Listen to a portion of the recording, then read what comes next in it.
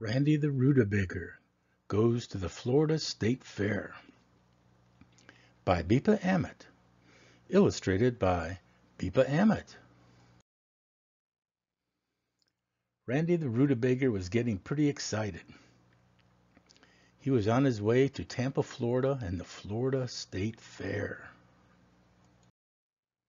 Randy had never been to the State Fair, but he had heard about it.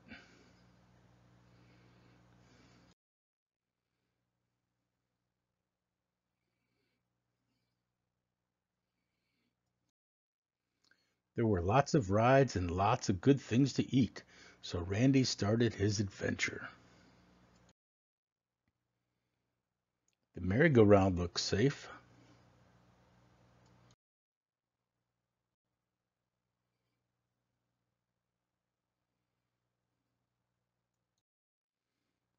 Not too bad, although it was not too exciting.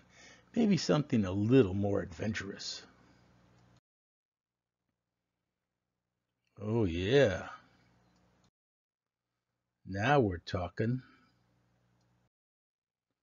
Now this was more exciting. Randy was having a good time. Woohoo! Having fun now. Well, as what happens when you try a ride that was a little scary at first, but you found out you liked it, you try another scarier one. And that is what Randy did. Whoa! The swing didn't look too bad until it started going really fast. After Randy got off that crazy swing ride, Randy decided that what he needed now was something to eat. Well, Randy found lots of things to eat. Sausages and kebabs, a big plate of nachos. Randy even found cotton candy. Randy ate and ate and ate until he was full. Then he decided that what he needed to do was go on another thrill ride to settle all that food he ate. Not a good idea.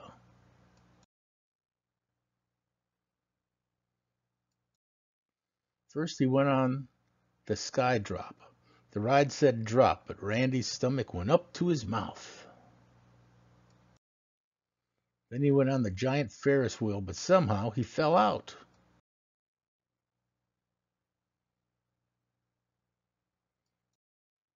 Luckily, he got safely to the ground, but then it hit him.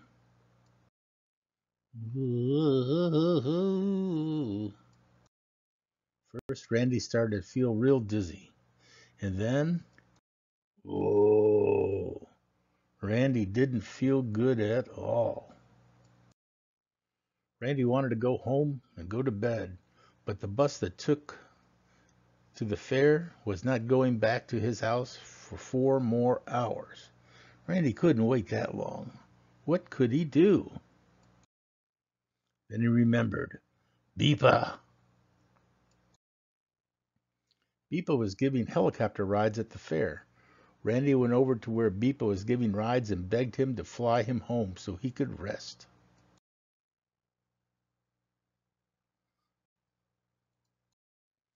Beepa felt bad for Randy, and since there was no one in line for a ride, Beepa told Randy to jump in. He would fly him back to his house.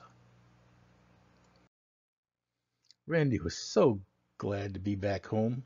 He sat in his easy chair and told himself that he would never eat so much and go on scary rides again. And so, Randy fell asleep in his chair to rest up for another adventure.